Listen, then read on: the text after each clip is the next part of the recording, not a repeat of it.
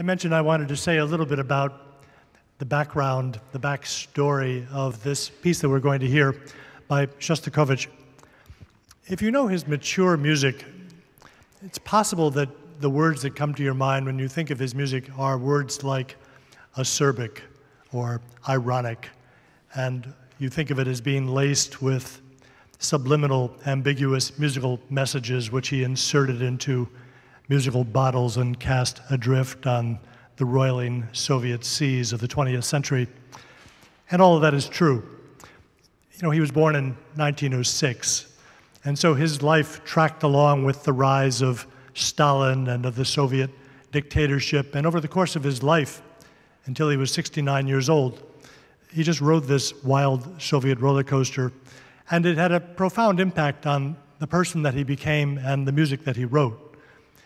But this piece dates from the beginning of all that. As I mentioned, he was 16 when he wrote it, and it has a kind of, there is proto-Shostakovichian stuff in it. You will recognize it, I think, as Shostakovich, and yet there is also hard-on-the-sleeve romanticism to this piece related to the circumstances under which he wrote it and the kind of a person he was when he was still a teenager. You may know he was a child prodigy, and at the age of 13, he auditioned for Alexander Glazunov, who was the eminent composer and the head of the Petrograd Conservatory in the town where he grew up, which had started out as St. Petersburg before the revolution. And when Glazunov heard him play the piano at the age of 13 and heard him play his own music, he said, well, he has a level of talent akin to that of Mozart, and he said, you're in, come study at the Petrograd Conservatory, even though you're barely a teenager.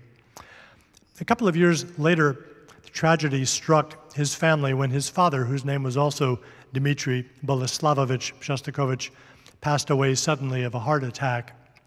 And this was a terrible moment, of course, emotionally and also financially for the family. His mother, Sofia Vasilyevna, was a trained pianist. She had studied at was then the St. Petersburg Conservatory, and yet now she felt compelled to go to work as a typist and as a clerk just to try to keep food on the table. These were bad times, and she wanted to keep her young son, Dmitri, Mitya, as he was known, in the conservatory. And eventually he realized that it wasn't enough money, and so when he was in the middle teens, he began to perform as a silent film piano accompanist in the Halikanad cinema of Petrograd. And his whole life he had been rather sickly, and now he was working days and he was working nights, and it took a toll on him, and eventually he came down with tuberculosis, and a rather bad case of it. And so he had to have lymph nodes removed from his neck. And Glazunov, the head of the conservatory, noted this, and he said, it won't do if our prize student dies of tuberculosis. And so he engineered a grant to send him down to the Crimean Peninsula to a Black Sea sanitarium to recover. And recover he did, and it turned into a wonderful summer because while he was there, he met a young woman his own age named Tatiana Glivenko, and they fell madly in love with each other. And so it was a very halcyon summer in the end of it. And after that, they returned to their respective homes. She was from Moscow, he was from St. Petersburg. And of course, that was wrenching for both of them, and they tried to keep their relationship going by correspondence and by visiting occasionally, and eventually they couldn't, and they married other people with varying degrees of success. And after he died in 1975, she wrote a little summation of the relationship, which I thought I'd read to you. It was a love that endured throughout our lives. Here I believe that I am not only speaking for myself. I feel that it was a real pity that Mitya and I didn't marry. We had a wonderful love, and we let it go. It may sound conceited, but I do think that Mitya would have been happier with me. He didn't really have much happiness in his life.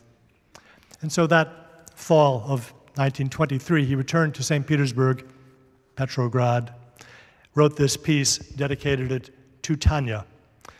And he gave it a poetic subtitle. He called it Poem. And it does have a poetic, and I think perhaps an even cinematic undercurrent in the way that it unfolds. And you'll hear it begins with these descending sighing, contemplative gestures which are passed from instrument to instrument, as if perhaps contemplating Tanya at a remove of hundreds of kilometers. And then it gains momentum and it becomes rather dissonant, and it ends in this almost an ugly climax, the first section, and then we return to that sighing and all of that. And then it becomes more agitated and more, I think, proto-Shostakovichian, I think I said. And then there's a point at which you'll notice the cello steps out into the limelight all by himself. Everybody stops playing. And that serves as a kind of a preface into the middle section, which is really the heart of the piece. And this beautiful, tender cello melody and this soaring violin melody, and the music is rapturous and impressionist. And it really seems like the love scene, or perhaps the love theme. And it goes on for quite a while.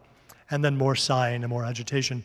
And if you know the way that his life turned out, and if you know the way his music turned out, late in his life, his string quartets particularly end more often than not with this word morendo, which means in Italian, dying away. And they do tend to slouch off the musical stage in despair, but not this piece. This piece, he takes that love theme and he gives us a C major apotheosis marked triple forte espressivo molto. And if you buy into this notion that there is a cinematic undercurrent to this piece, that's the moment at which you may begin to see the credits rolling in your mind on this love story in musical terms. So I hope that will give you something to think about while you listen to the piece.